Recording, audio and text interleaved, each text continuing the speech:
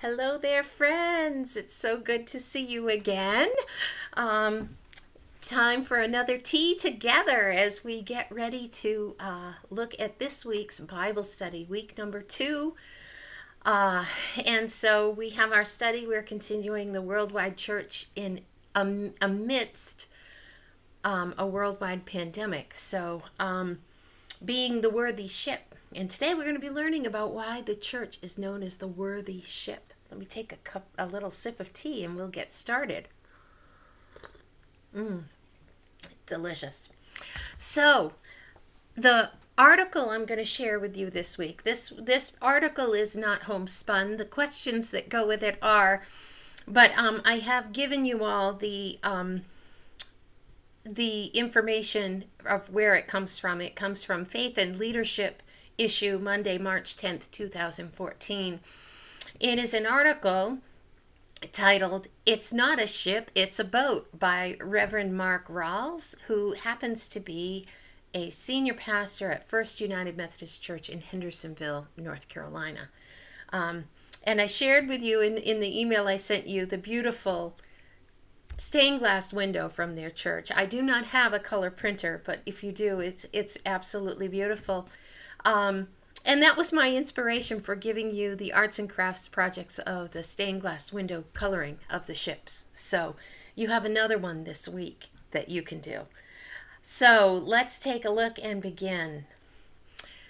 Pastor Rawls says a family cruise to Alaska left a landlubber pastor confused about seafaring lingo from starboard to port. But on his point, he is certain the church is not a ship, it's a boat. Last July, he says, 3 generations of my family went on an Alaskan cruise together. It was great fun. But as a lifelong landlubber, I had trouble using the correct seafaring lingo. I kept calling our cabin a room and inviting family members to come to the more hardcore nautical terms like starboard and port. I didn't have a clue. I usually just pointed. Yet my biggest indiscretion, and the one that drove members of my family crazy, was my tendency to mislabel the vessel itself. Every time I called it a boat, my father would cringe. "It's not a boat," he would say politely. "It's a ship." Using the proper word matters, not only for sailors, but also for the followers of Christ. A boat, for instance, is a favorite symbol for the church. Like many other churches, the one that I pastor has a stained glass window depicting a wooden vessel with a sail. It is there to remind us of an ancient symbol for the church, signifying a vessel of salvation. The boat was often used to portray the church. The old image still resonates in the word we use for the central portion of a sanctuary, the nave. The Latin word for ship is navis, and for boat, navicula. I think it must have been the latter, a mere boat, that the early church had in mind. Whenever I look at the window of our church, I am always struck by how small the vessel is.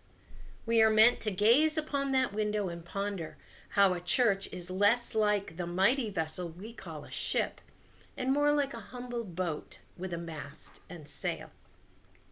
The church, as I have experienced it, is not a cruise ship. It's just a boat.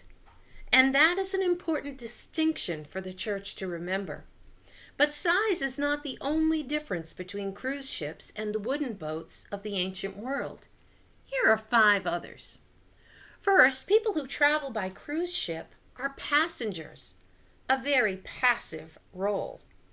All the important decisions and all the work are handled by others, trained professionals called the crew. Ancient mariners on a boat, however, were not passengers. They were the crew.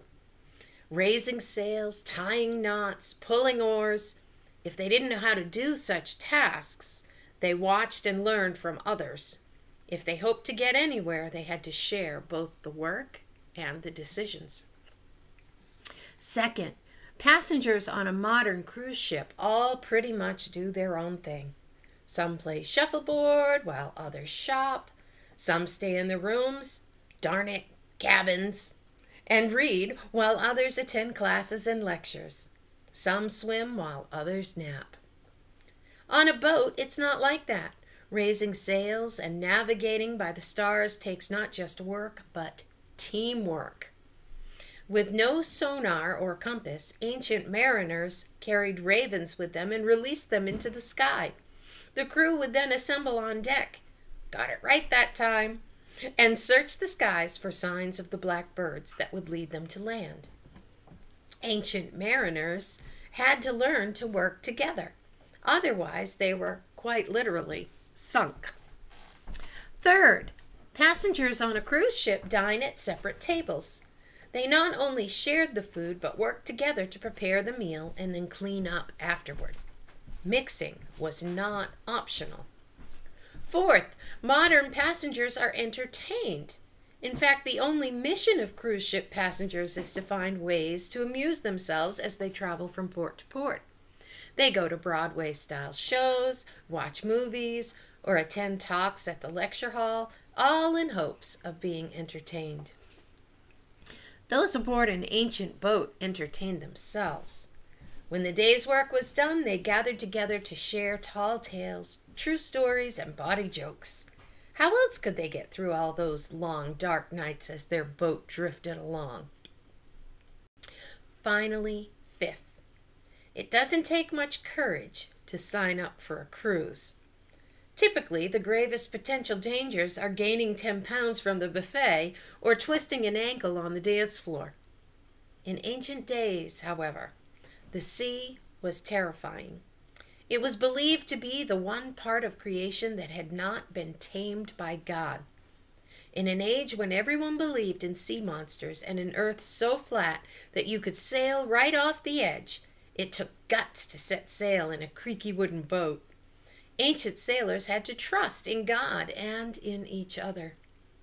Clearly, getting the words right matters. Yet many in the church today do not seem to grasp the distinction between a ship and a boat. Sometimes, for instance, church members act as though the pews were deck chairs, a comfortable place to sit and watch while others teach children, study scripture, visit the sick, and befriend the poor. Thankfully, the church is not a cruise ship. It is a boat where all can be transformed by working together. Sometimes church members divide into groups with children, singles, young and old adults, each sequestered and doing their own thing. Sunday school classes often share nothing more than a hallway. Conservatives huddle on the starboard side, liberals gather on the port. Thankfully, the church is not a cruise ship. It is a boat where all can be reconciled, trusting that our shared love of God is greater than our differences. Sometimes church members forget that we are called not merely to coexist, but to mix together in joyful fellowship. Thankfully, we share a common table of bread and cup. There we kneel together and receive from the same bounty of grace. Sometimes church members act like consumers in search of entertainment, shopping around for prayers, snappy tunes, and comfortable messages. Thankfully, the church is a worshiping community, united in purpose, the glory of God. Volunteers come together to place the flowers, share the anthems, and welcome guests, all with the understanding that in worship, we are not the audience, God is. Sometimes church members take their vows of membership lightly, as though church were just a pleasant social club or an easy weekly routine. Thankfully, the church is a witnessing community dedicated to making disciples, and nobody can be a disciple without taking a few risks. Weekly, we remind each other that following Christ takes more than faith, hope, and love than any of us could muster on our own. When it comes to the church, the stained glass window has it right. It's not a ship, it's a boat. I hope you enjoyed that article as much as I did. I thought it was a wonderful starting point for our study this week. So it has some very nice ideas that we'll be able to discuss in our Zoom group, or you can just think about on your own or talk to with your partner. And we also, the next portion will be the study, and that is you're going to be reading Mark 1, the first chapter, verses 16 through 20 only. Just a few verses from chapter 1, and this is on Jesus calling his disciples. And so I would ask that you would go ahead and do that and look at your questions ahead of time. Again, if you're working on your own, that's fine, but remember there is a Zoom group that is meeting at 9:30 on Sunday mornings, and we have a lot of fellowship time, and then we will be getting to the study as well and looking at these questions, and we'll be discussing that business about the church being a boat rather than a ship, and hearing what people have to say. After you finish that, the next thing I have for you for your virtual tour, you'll see that there is another little video that's only about 10 minutes long. It's on the 10 most amazing churches around the world, and I hope you enjoy it very much. I know I loved it. There's some very interesting ones there. And finally, as we are looking at the ocean theme and the church being a boat, I thought what better hymn to look at this week for the words to reflect on before we close in prayer would be the Navy hymn, Eternal Father, Strong to Save. So I do encourage you to go ahead and listen to that, or rather to read those words, and maybe you want to try to look it up, find it on YouTube or something. But God bless you all, and I'll look forward to our discussion group on Sunday morning. If you'd like to join us and you haven't given me your name, do let me know so that I can make sure you get that invitation. God bless you all. Bye-bye.